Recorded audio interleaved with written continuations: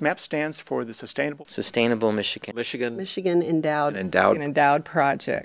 The Sustainable Michigan Endowed Project. The term sustainability is useful in the same way terms like justice and peace, in that we have sort of an ethical sense that this is important.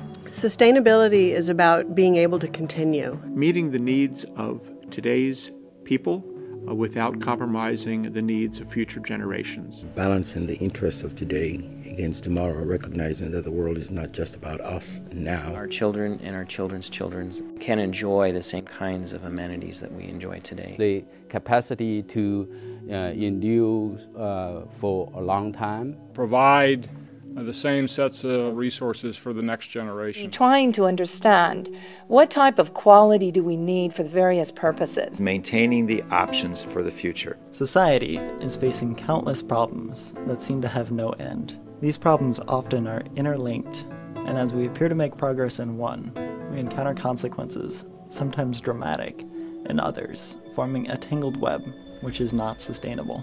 Thus, while we have made progress towards sustainability in some issues, a great challenge still awaits us.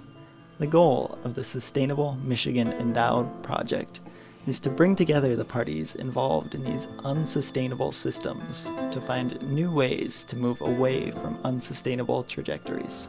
Instead, we must consider all aspects of the problem: our planet, the people, and their prosperity.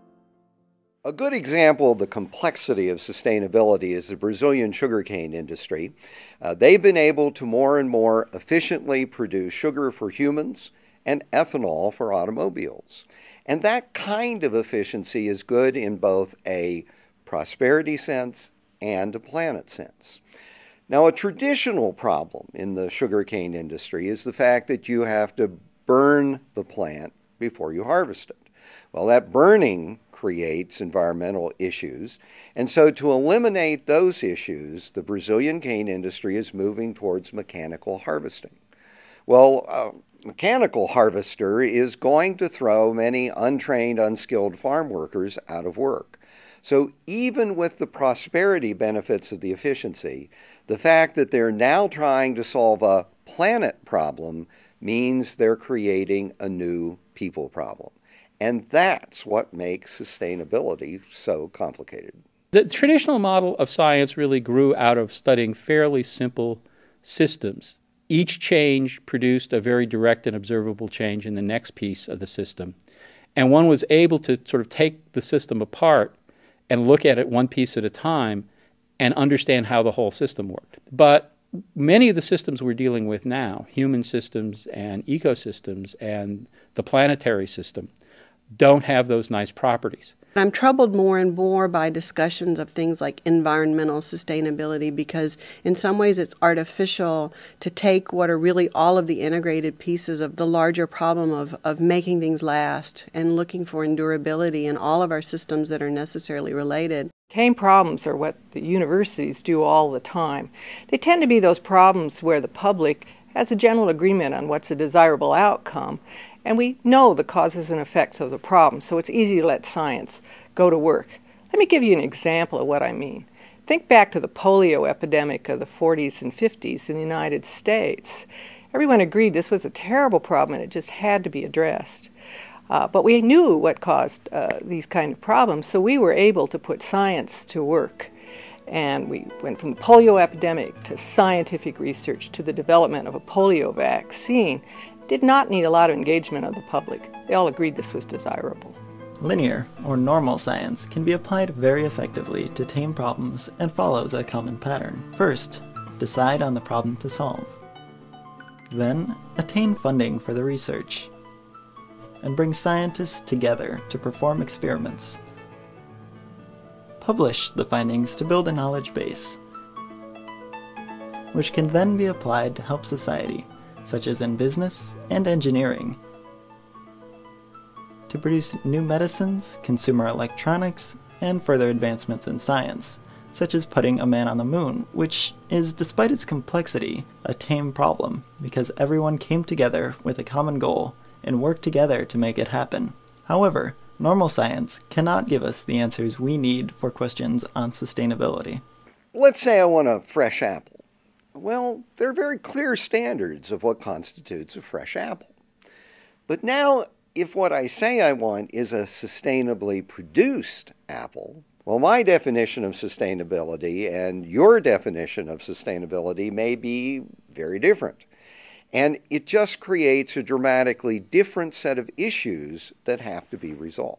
We're talking about huge complexities, feedback loops, and things that we don't understand yet. We don't really even have theories. And so this complexity lends itself to this idea of wicked problems. When you try to implement a solution, you expect to have new problems arise. You expect that anything that you do is going to have a reaction. It's going to create either reactions by people or perhaps by the environment. Recognize that wicked problems don't have single solutions. And the more that we go down a single path, the more that we've decided that we're going to close off 3, 4, or 5 other paths. There's this multiplicity of solutions, and so what we've got to do is we've got to explore all these options. There are different paths to sustainability in different locations, and because some places have more natural resources than others, and then you have to take advantage of the local conditions. Without a single solution, it becomes difficult to bring science to sustainability issues.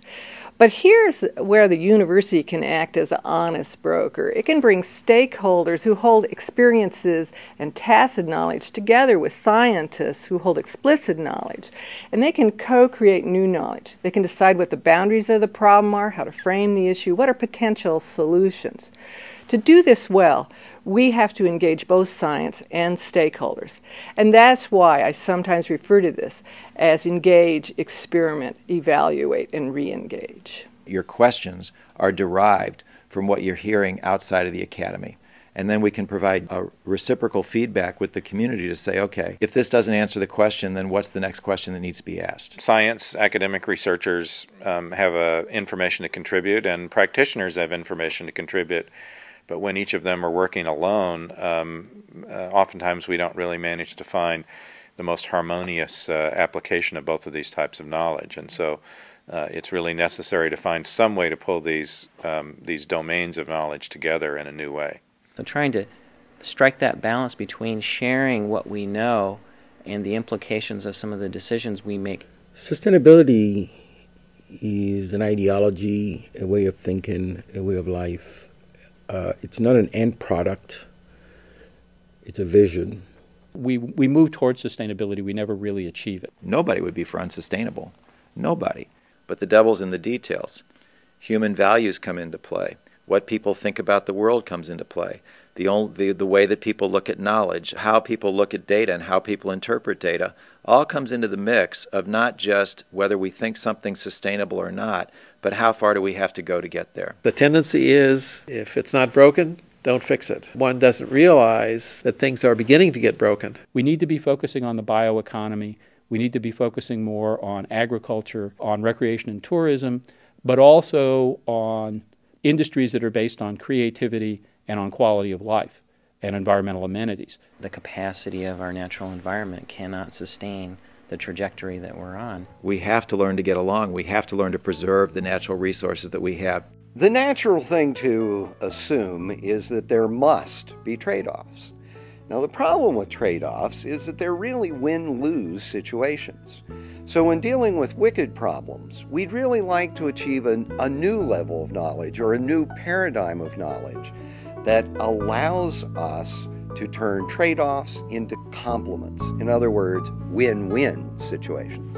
This needs to be part of the K-12 curriculum. Design systems that are equitable. Try and work out those differences. Allowing scientists to bridge. Then we're moving towards sustainability. There has to be a balance with the rest of nature. The critical question of the 21st century. You can be sitting there thinking everything's just fine, and yet what you're doing is having an impact on someone else.